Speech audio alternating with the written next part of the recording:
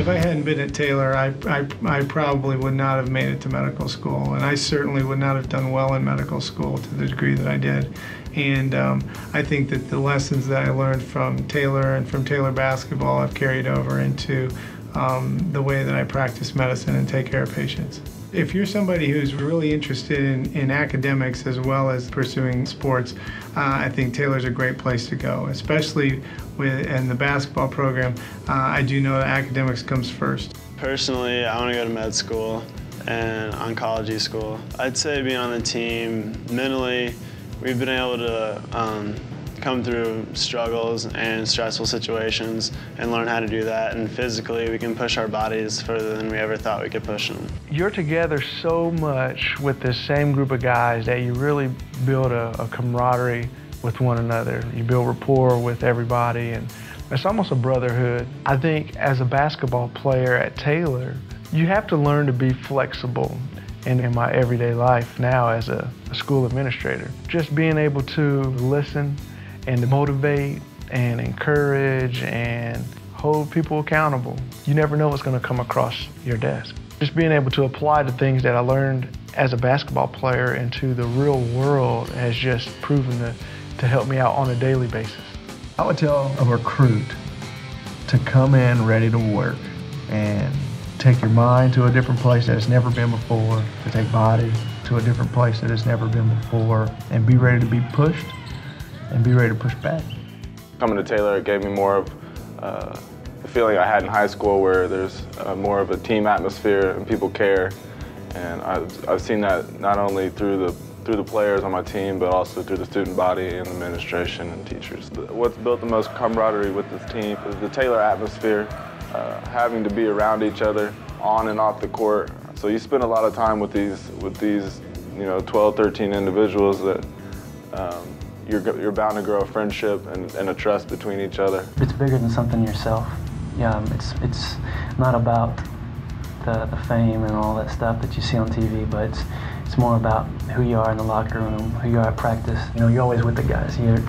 Right now I'm living with 3 of the guys in the apartment, so I see them from sunrise to sunset. We're always together, and talking about basketball and talking about the hard things we've done, talking about the good things that have happened, what's to come, what we look forward to, and I couldn't ask for more out of my experience. Well, being on the team, everybody experiences the same things, and you go through conditioning together, you go through all the trials and the hard times together, and that really develops a team. You look out for each other, you know what everybody's been through, and that really helps to bring us together, and we know that we can rely on each other. Basketball just teaches you toughness, especially under coach. We're dedicated to what we're doing, and he expects nothing but the best from us on a daily basis. Every game was a big game, and so just knowing that the team you're playing, it was kind of like their championship night if they could beat Taylor. Like I said, year before I got there, the team finished top 10 in the nation. The 4 years I was there, we made it to the national tournament every year.